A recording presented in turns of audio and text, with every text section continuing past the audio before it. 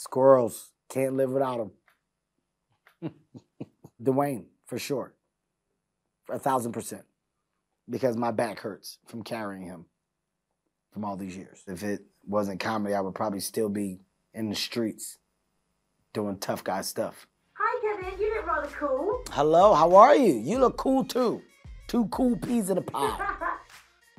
I know. Hey, mister, first question is, when you read the script, were you like John Travolta, as in the bloke from Greece? What is going on in my life? Well, if I had a discovery of John Travolta when I read the script, that would be bad. We knew that it would be John Travolta as we were like finishing the script, because we had went out to him way before and we had piqued his interest. So we knew that the possibilities of getting him were extremely high. So it just made the material that much better. Were you tempted to ask him to sign some Grease memorabilia, perhaps teach you dance, you know, do a bit of a shimmy with him? No, I didn't want the Grease memorabilia. I wanted to talk about Face Off. Face Off is one of my favorite movies with him and Nicolas Cage. And I mean, look, it's one of many unbelievable movies that he's done. You can go down a list if you start going to John Travolta or going through John Travolta like IP. So it was good just to hear some of the stories that he had, hear him talk about the business and just be a sponge and soak as much up as I could. Did Kevin Hart ever think that he'd be shot at by Josh Hartnett and, you know, John Travolta at once? Was that ever on the bucket list? Getting shot at is never on the bucket list, but in a movie like Manor, it's fun. So in this case, I welcomed it. It was definitely a plus, and both of them made the experience pleasurable. I have to ask you about being America's funny man. Does it ever get tiring? Does it ever get tiring? Well, that's not fair. I mean, I think, you know, getting the opportunity to perform at the highest level and make people laugh is something that I could have only dreamed of.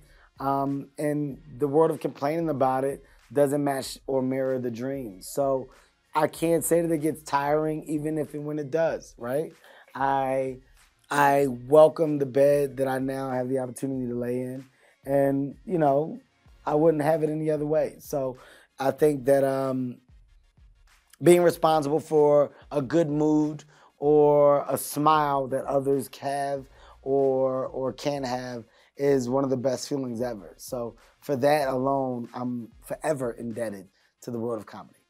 You do give us a lot of laughs. And I have to ask you, if you were going to go to an action camp, right, and take anyone with you, who are you bringing? This is people that need to get better? Like they need to get better at action? Dwayne, for sure.